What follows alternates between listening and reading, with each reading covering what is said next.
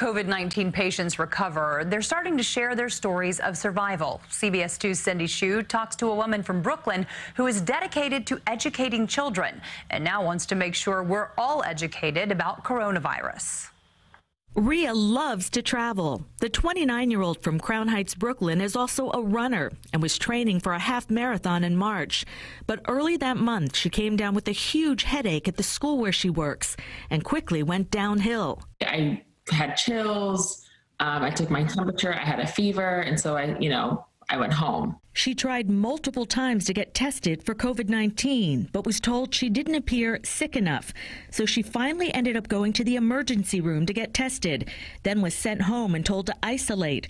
Her test results came back positive for COVID-19. I was asleep for about 2 days, 3 days. I don't really remember a lot during that time frame. It's almost like having jet lag and wearing like a heavy lead vest that you would wear when you get an x-ray. Your body feels so heavy and you're so tired. Her mom tried to help from afar, but was losing other family members to COVID-19 at the same time. It's tough, because she lost her long-term partner.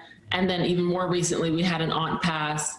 It's been a lot because you can't kind of mourn in the same ways. You can't be close to family in the same way. Rhea is feeling better now after weeks in bed and goes out for short walks. If I do go out, I try to go out with a buddy, 6 feet apart, obviously, and just to make sure that if my heart rate goes too high, I don't get dizzy or, I don't get too tired. I have to take a lot of breaks. Now that you've been through this, what would you want people to know?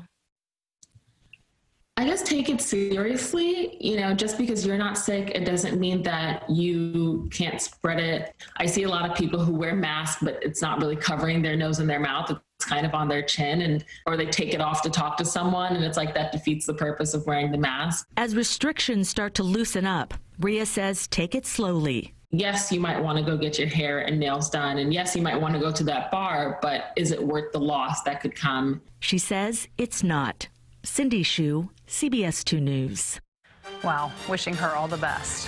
Coming up on CBS.